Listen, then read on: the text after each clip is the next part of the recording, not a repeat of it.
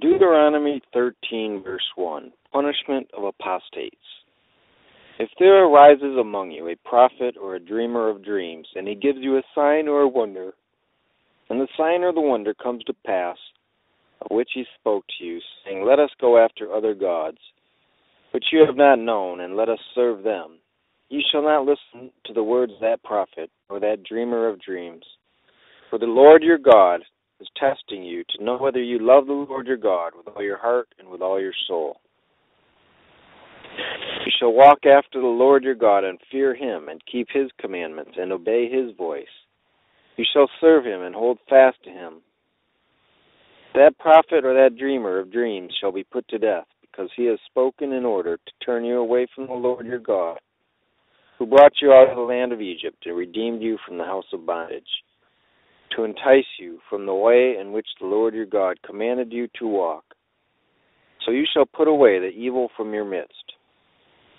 If your brother, the son of your mother, your son or your daughter, the wife of your bosom, or your friend who is as your own soul, secretly entices you, saying, Let us go and serve other gods, which you have not known, neither you nor your fathers, of the gods of the people which are all around you, near to you or far off from you, from one end of the earth to the other end of the earth.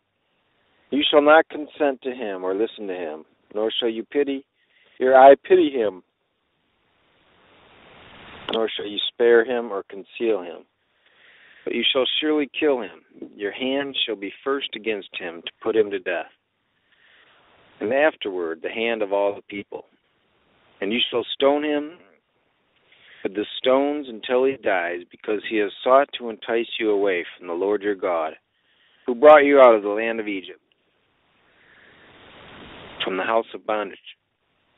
So all Israel shall hear and fear, and not again do such wickedness as this among you. If you hear someone in one of your cities, which the Lord your God gives you to dwell in, saying, Corrupt men have gone out from among you, and entice the inhabitants of their cities, saying, Let us go and serve other gods, which you have not known, then you shall inquire, search out, and ask diligently.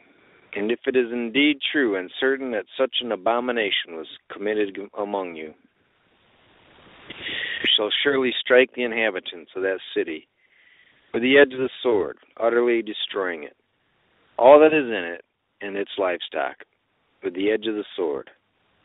And you shall gather all its plunder into the middle of the street, completely burn with fire the city and all its plunder. For the Lord your God, it shall be a heap forever, it shall not be built again.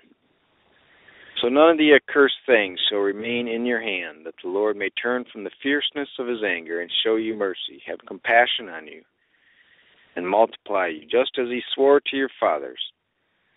Because you have listened to the voice of the Lord your God, to keep all his commandments, which I command you today, to do what is right in the eyes of the Lord your God.